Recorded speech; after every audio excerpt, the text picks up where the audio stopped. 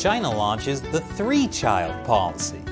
Is this reform or more authoritarian madness?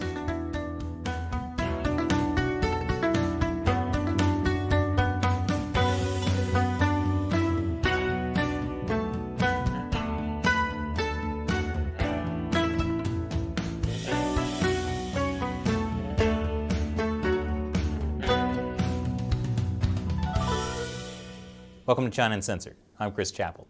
If you aren't subscribed to this channel, be sure to hit that subscribe button and the notification bell. We have new episodes every Monday, Wednesday, Friday, and Saturday. And YouTube often isn't notifying you, or it could be secretly unsubscribing you. So this week, China announced a new three-child policy. That's up from the two-child policy launched in 2016. Reuters says this three-child policy is a major policy shift. The New York Times says China is relaxing the policy. And the Washington Post calls it a further unwinding of its once draconian regime of population control. Amazing. Every word of what they said is wrong. The Chinese Communist Party is not unwinding its once draconian regime of population control. It's still there. Did you miss the part where they called it a policy? The party is still telling people how many children they can have. And the family planning system they set up 4 decades ago is still in place. The family planning system was set up for the one-child policy, and it caused tens of millions of abortions and sterilizations, with the corrupt and brutal family planning officials who demolished the homes of some who resisted, where women had their menstrual cycles recorded on blackboards for all to see. And the three-child policy certainly isn't a tacit recognition of the damage done, as the Washington Post says, because the Communist Party will never admit it did anything wrong, even silently. For instance, have you heard about the 100 childless days? It happened here in Guan County, Shandong Province. Locals also call it the slaughter of lambs. In 1991, when you were watching Rugrats, this Chinese county was deemed to have too high a birth rate by the provincial government. And so, local officials marked 100 days where no one was allowed to give birth. Think about what that means. Anyone who was pregnant was forced to have an abortion. It didn't matter if it was their first child. It didn't matter how far along into the pregnancy they were.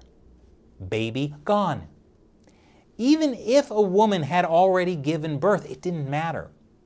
One local official claims that these procedures were sometimes no more than a kick in the stomach from an out-of-town mercenary. Children who did make it into the world were reportedly strangled and their bodies tossed into open pits. The families of pregnant women were publicly shamed in reprises of the Cultural Revolution. Now that's socialized medicine with Chinese characteristics. What the Chinese Communist Party will never do is give Chinese people freedom. The freedom to decide for themselves how they think they should live, even in their private lives.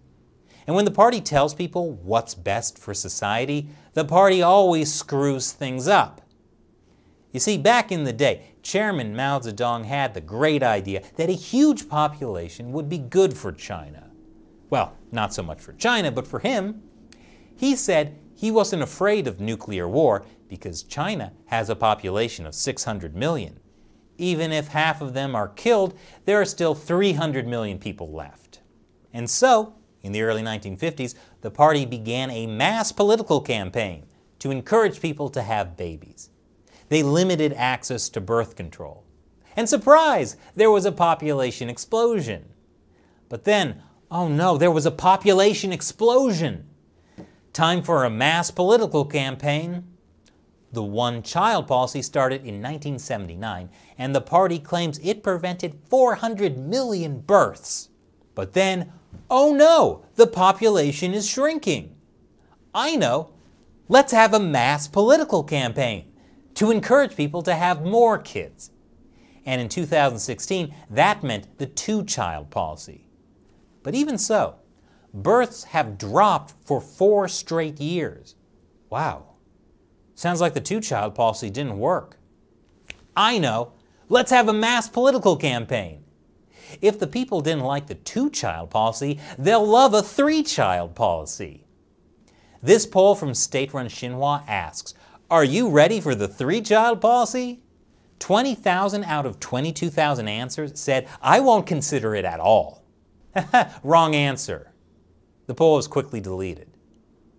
There are deeper societal problems in China that aren't going to be solved just by letting people have more kids. Some Chinese men are literally choosing vasectomies over kids. There's a lifestyle called double income, no kids, or DINK, for couples who don't want to have children. And it's an increasingly popular thing with Chinese millennials. Yeah, after decades of the one-child policy, Chinese people today don't want more kids. They kind of want no kids.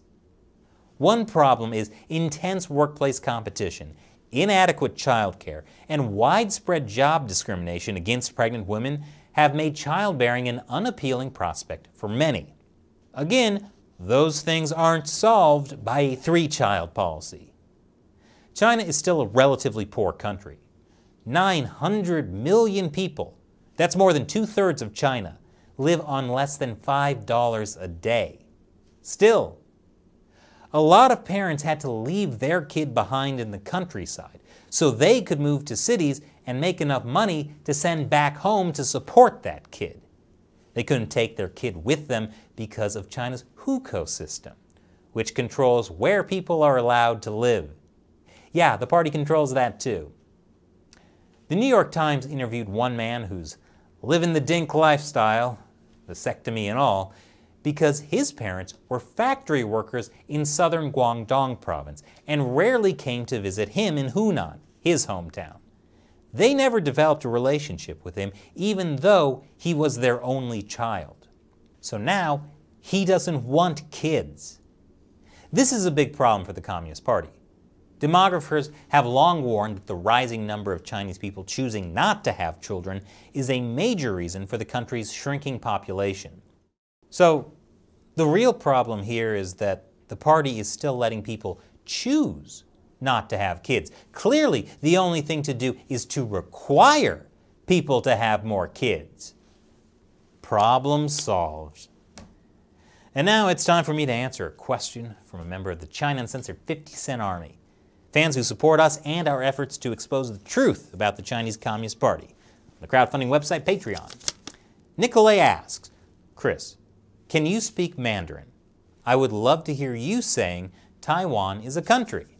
Nicolay's question is in response to an episode we did on Monday about John Cena.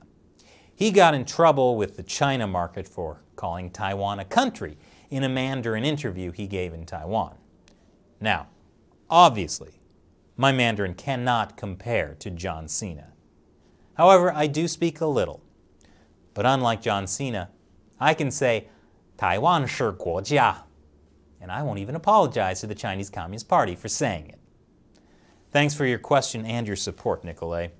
And a big thank you to everyone who supports China Uncensored on Patreon. We could not do this show without you. So thank you for joining us in the fight to expose the Chinese Communist Party to the world. If you're interested in joining, head over to patreon.com/China Uncensored. You'll get a bunch of cool perks, including the chance to have me answer your question on the show. Once again, I'm Chris Chappell. See you next time.